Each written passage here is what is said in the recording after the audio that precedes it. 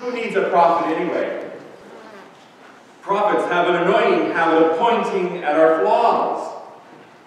They love to call out when we stray from God, when we've lost sight of the truth. At best, they're a nuisance, and at worst, they're meddling.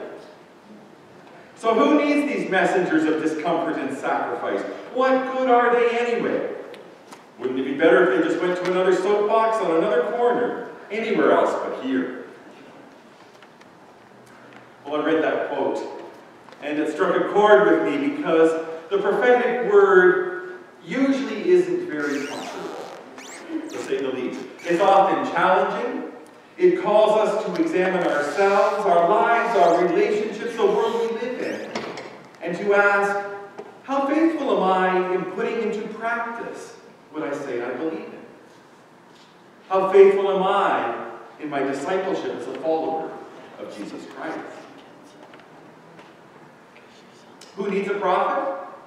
Who needs to hear the prophetic witness of the prophets? We do.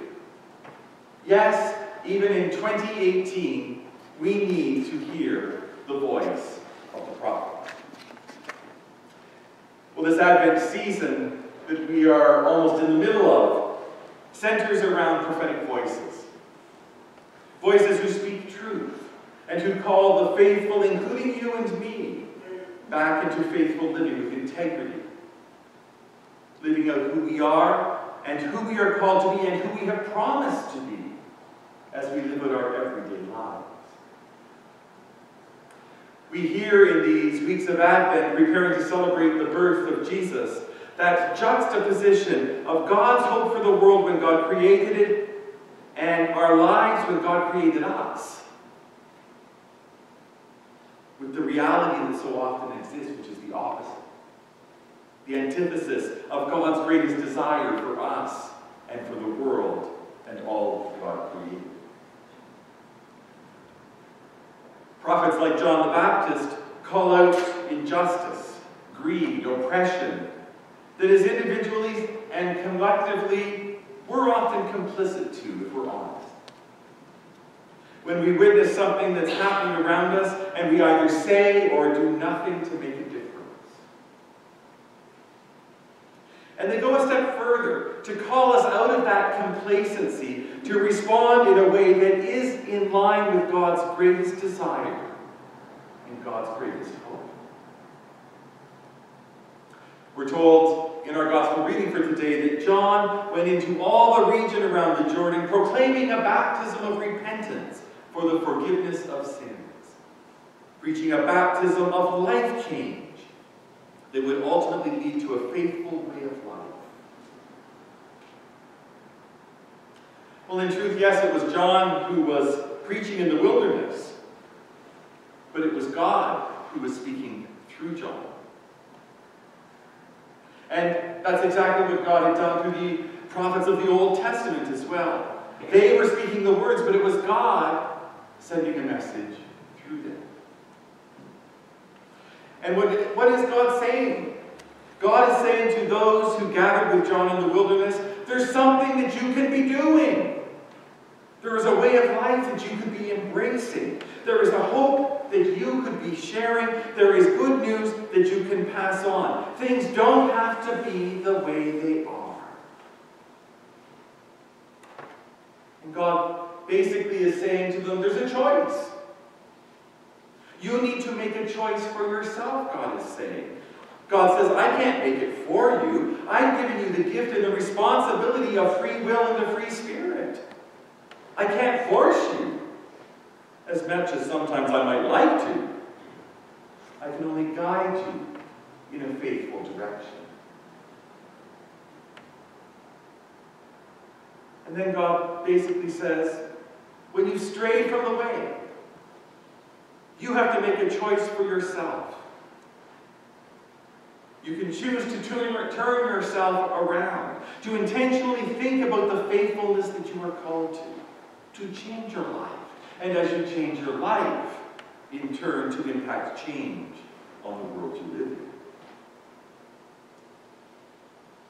God promises that when we make that choice, and integrate faithful discipleship into our lives, God says, I will be with you. I will be with you, and I will strengthen your spirit. I will open opportunities for you to make a difference. I will give you courage to speak truth that needs to be spoken. I will give you persistence in heart and soul. I will give you a dogged determination that desires for the world the same as what I desire. Well, the crowds needed to hear what John was calling them to. And they needed to make that choice to repent, to turn themselves around, to hear the prophetic voice, and to hear the prophetic witness of John. But the truth is, we too need that prophetic voice and that prophetic witness of John as much as they did. Because in our human condition, we often stray from what God desires us to be like in our lives. We make decisions not in line with God's greatest desire for the world that He created. And like the people of His own day, we need to hear God speaking to us, not chastising us, or blaming us, or pointing out our failures, or out of disappointment, but speaking words of encouragement to us, lovingly calling us back to make choices in our lives that God empowers us to make, and to live those choices in faith. Our world can easily and equally be described as a wilderness. However, we are reminded by John that good things can happen in the world. It's not all doom and gloom.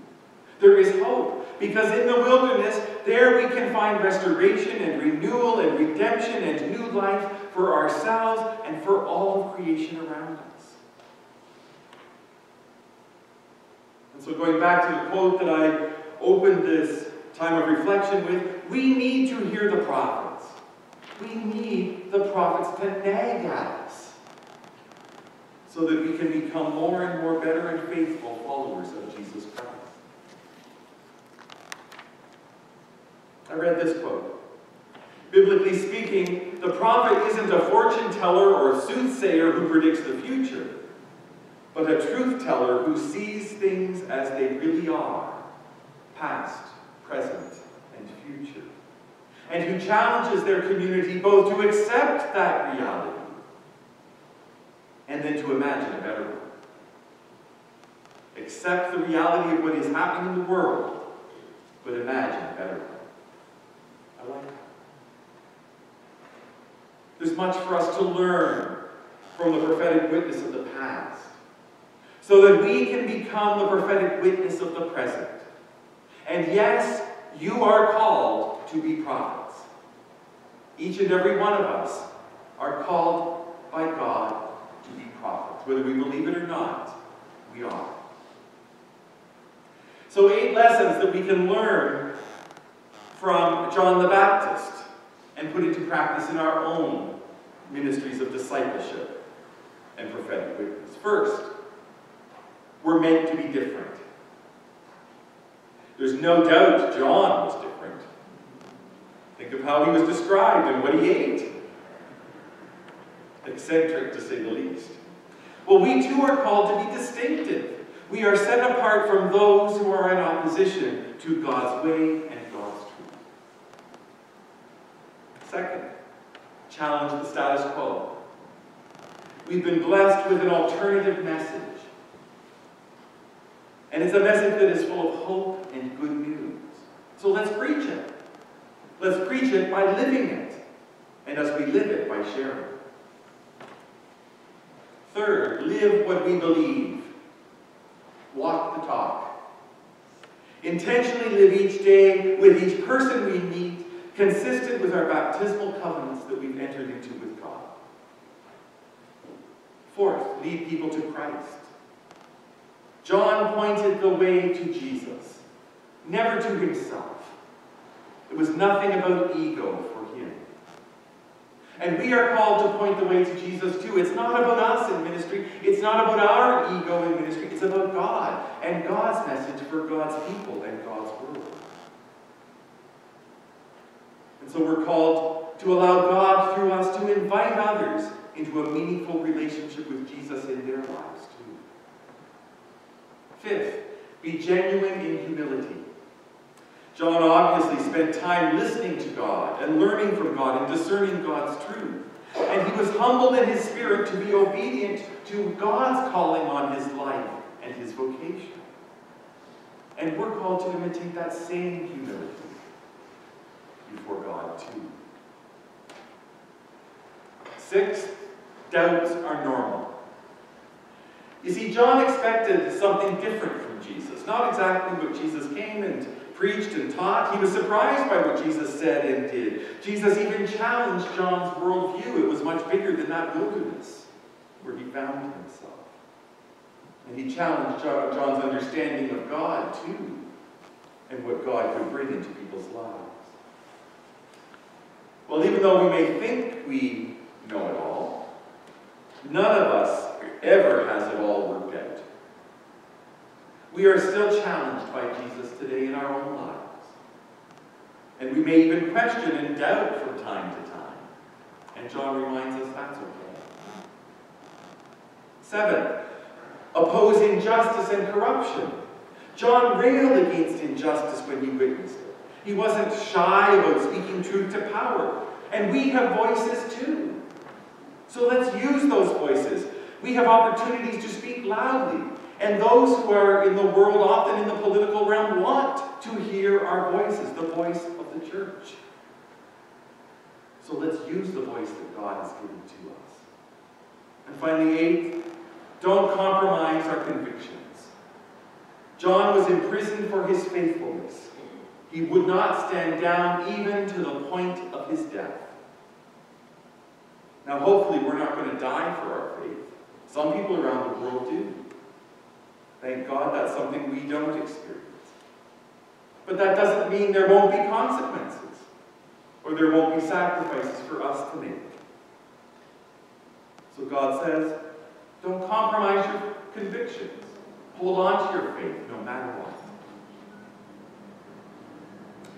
Well, throughout this Advent season, we hear from Isaiah, we hear from Malachi, we hear from Micah, we hear from Jeremiah, prophets who have a message to speak to us as we enter into our celebration of this upcoming season of Christmas and the incarnation of God among us. And of course, this morning, we hear from John too. Let's remember that we need to continue hearing their voices today and turn our lives around completely. And in so doing, may we be the prophets that we are called to be, speaking the prophetic truth as we live out our prophetic witness. Amen.